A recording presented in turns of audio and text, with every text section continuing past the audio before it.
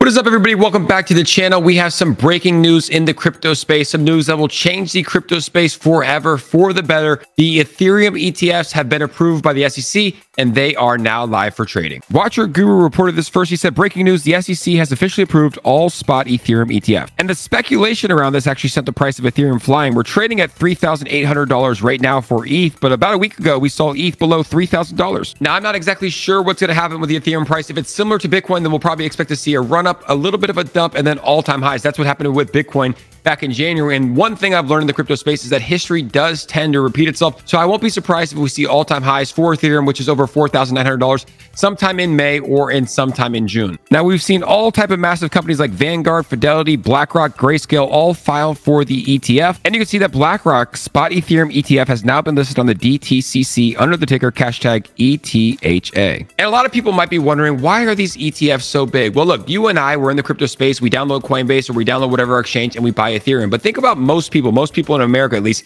they're 55 years old. They have a job, they have a mortgage, they have kids in college. They don't have time to go through and buy stocks, right? What they traditionally do is they have a money manager that works at Fidelity or Vanguard. They give them an allocated budget each year, let's say $25,000 to $50,000. And those guys make purchases on their behalf. That's the same thing. That's why these ETFs are big, because now these people that work at Vanguard and Fidelity can now purchase these spot ETFs on behalf of their customers. There's also more big news when it comes to Ethereum. This came from Coinbase's chief legal officer. As earlier today, he said that Ethereum is effectively deemed as a commodity and not a security, which we all expected that it was a commodity, not a security. And now it is pretty clear that Ethereum will be used and viewed as a commodity. And this is probably some of the biggest news, maybe even bigger than the Ethereum ETFs coming out. The U.S. House passed a bill to ban the Federal Reserve from creating a central bank digital currency or a CBDC. I am definitely afraid of a CBDC in America because it's kind of like what's happening in China. You have a social credit score. If you run a red light or you do something wrong or you speak out against the government, they can dock your bank, right? So if that happened in America, which look, 4 years ago with the Democrats and what was going on,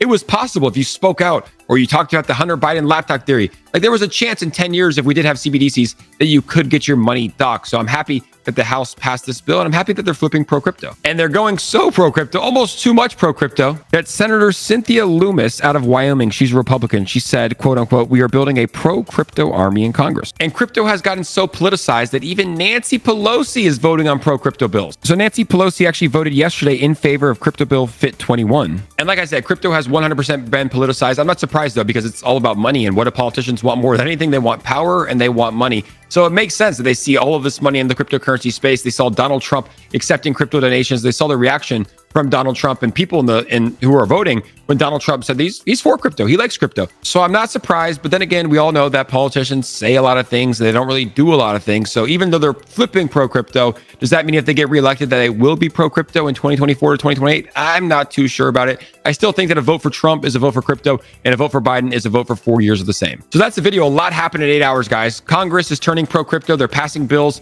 We saw the Ethereum ETFs approved. The House passed a bill so that the Federal Reserve cannot create CBDCs, which I think is bullish. And Ethereum is deemed as a commodity and not a security. Big news coming in the month of May, guys. Bullish news for all cryptocurrency investors. Let me know your guys' thoughts in the comments. Make sure to retweet this video. Hit that like button if you haven't yet. And as always, I appreciate you guys for watching this video. And we'll see you all on the next episode.